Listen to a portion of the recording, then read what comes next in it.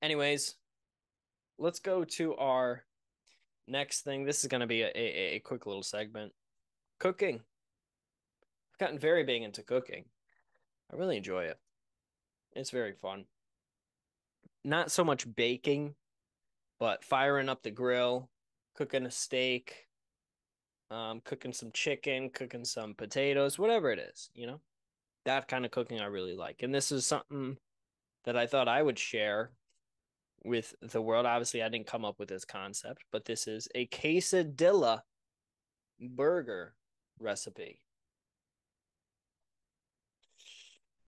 I saw a couple of videos of this on TikTok and kind of wanted to talk about this as a potential form of, I mean, if you want to cut out some calories and you want to save some weight or lose some weight, I should say, or even if you want to gain some weight, you can adjust a very easy recipe. So you got to gather the ingredients. These are the ingredients used by this particular website. So they say the first step is to make a list and head to the grocery store. You'll need ground beef, salt, mayonnaise, chipotles in adobo, lime juice, butter, tortillas, Kobe Jack cheese, pico de gallo, and shredded lettuce. Now, that's all right. I mean, if you want to use all that stuff, perfect. Especially if you want to put on some weight and you want to up the calories a little bit, having that cheese in there will definitely help if it's not fat free. If you have full fat cheese or whole milk cheese, that's a good way to add on extra weight and increase the amount of calories. And then lettuce and the chipotles and adobo and the pico de gallo.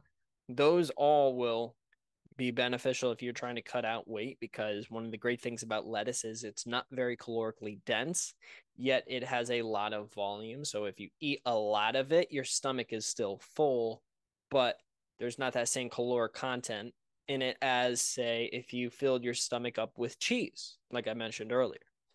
So I think lettuce is pretty much always good to have. Once again, if you're on a bulk, you probably don't really need it because it's not going to add that many calories and it's going to make you more full. And if you're trying to eat more, then it's probably not a good idea. But if you're trying to lose weight and you're not trying to eat as much, having lettuce in there is one of the most crucial things that you can do because it can keep you full because it fills that stomach up, like I said.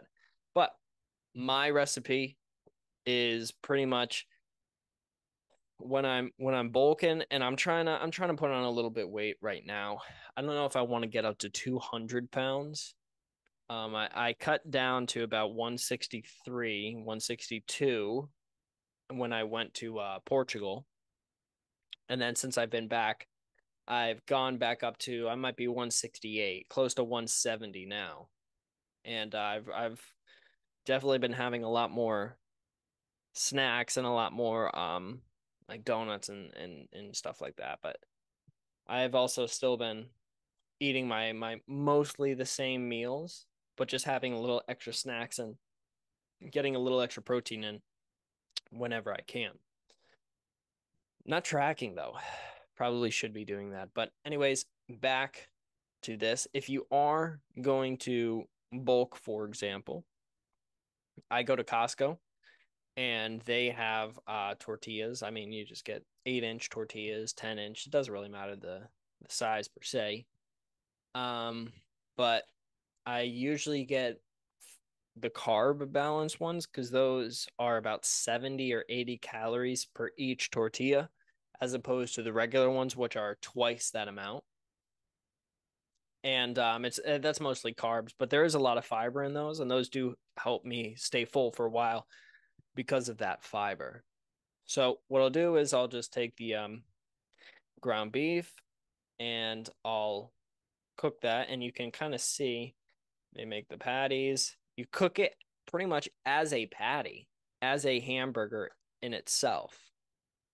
And then you can kind of put it on right there. You can kind of see from the picture.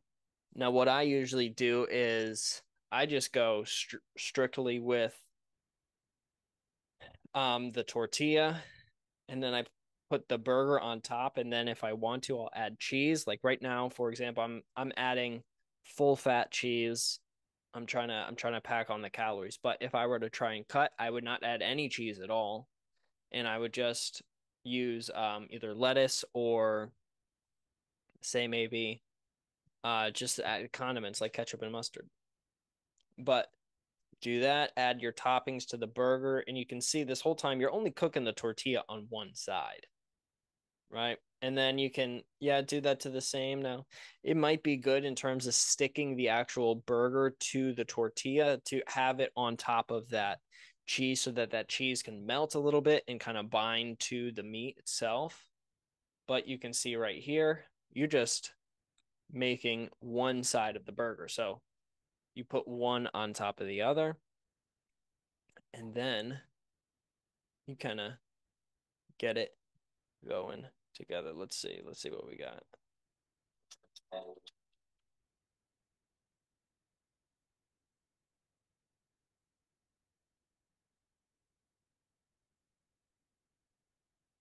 15 minutes too.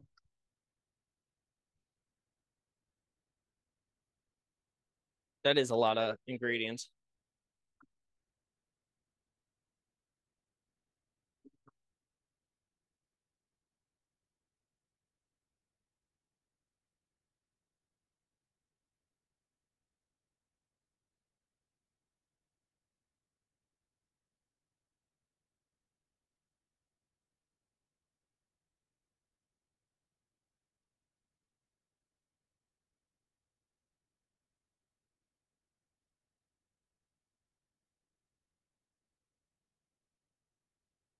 Carefully remove the burger. All right. I think we kind of get the idea. The idea. Anyways, cool recipe.